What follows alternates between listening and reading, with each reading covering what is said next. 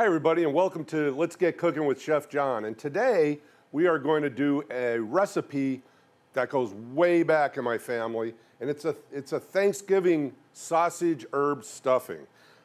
It's really incredible. You know, it incorporates sausage into it, and my family's been making this stuff forever. So you could serve this in the bird itself, or you could actually bake this and make a dressing out of it. So either way, it's fine.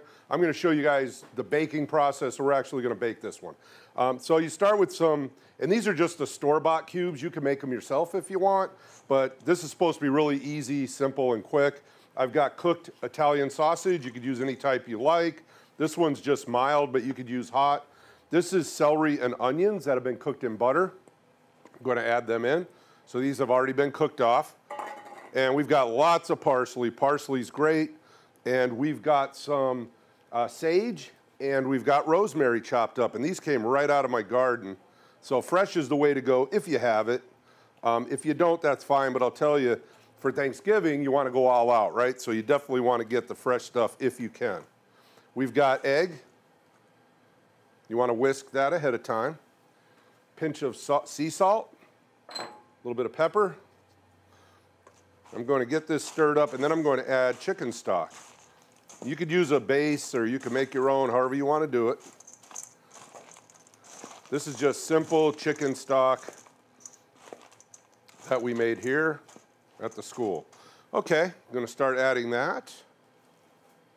Swish it around a little so we get all the good stuff off the bottom. Stir it up.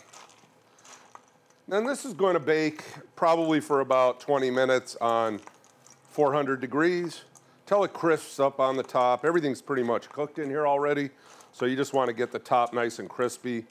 If you want it a little more moist, you could add more chicken stock to it. And there it is, ready to go. So what I'm going to do is spray my pan. That way it doesn't stick and become really difficult to clean up later. I'm going to add my, we'll call it dressing because we're going to be doing it in the oven. There it is. I'm going to go ahead and pop this into the oven and pull out the one that I already have made. And there it is.